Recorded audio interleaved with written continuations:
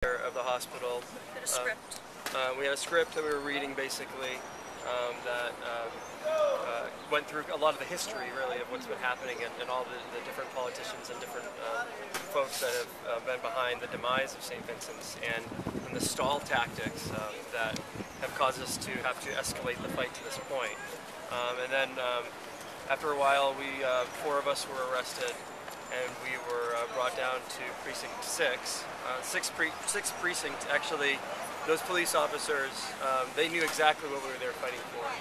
You know, they're the ones that if they have a gunshot wound or if they have a stabbing among their own officers, that's the hospital that they would go to. And people don't realize that there's a massive difference between a level 1 trauma center and an emergency room.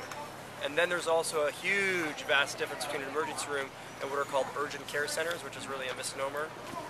And what a lot of our politicians are starting to talk about is putting in urgent care centers in place of what we had with St. Vincent's, which was a level 1 trauma center. I mean, level 1 trauma center means you have 15 to 20 specialists on call available when you need them. So if a police officer is shot, God forbid, they in the 6th precinct, that's where they would go. Now they can't go there. Now police officers, along with everybody else, and people are. There are cases now where people have died. So we ended up going to the 6th precinct and then brought down here to central booking, and we spent the night in jail for the cause that we believe in.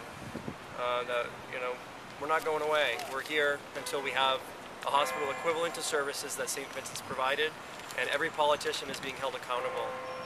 And as much scrambling as they might want to do right now, it doesn't mean a thing. Until they're doing action to actually bring about a new hospital, they will continue to be held accountable for their shortcomings. And there needs to be like more